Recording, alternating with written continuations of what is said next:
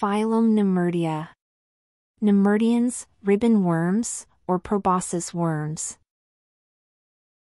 The phylum Nemertea is a relatively small group of about 1,300 species. While most ribbon worms are marine, some species are found in freshwater environments. Some are found in moist terrestrial habitats, such as under rotting logs or in damp soil.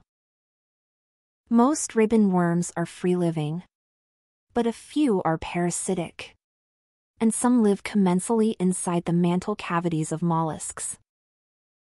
Marine ribbon worms primarily inhabit the sea floor, often among rocks and sediments, though some are pelagic and live in open water.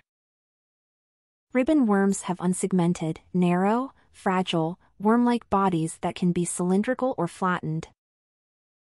Their lengths vary significantly, with the majority being less than 8 inches in length. However, some species can reach several meters, with a few growing to over 100 feet in length.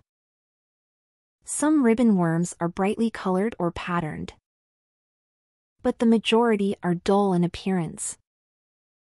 Most ribbon worms are active predators that feed on worms, crustaceans, small fish, and other invertebrates, while some are scavengers. The name ribbon worm or proboscis worm comes from their unique proboscis, a long, hollow, muscular tube housed inside their bodies.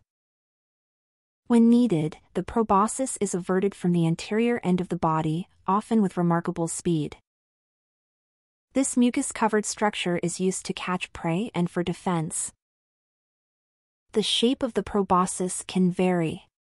It may have a single point, or branch out with many ends or proboscides, which look like a mass of worm-like formations. In some species, the proboscis is armed with a sharp, pointed stylet used to stab and hold prey. This stylet may be equipped with poison-secreting glands that inject toxins and digestive enzymes to subdue the prey. Once captured, the proboscis is retracted, pulling the prey toward the mouth to be swallowed whole or externally digested. Traditionally, the phylum Nemertea was divided into two main groups. They are Enopla with an E and Anopla with an A. Enopla. Members in Anopla are referred to as armed ribbon worms.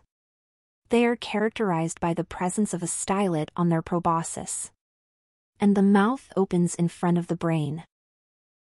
Anopla. Members in Anopla are referred to as unarmed ribbon worms because they lack the stylet, and the mouth opens below or posterior to the brain.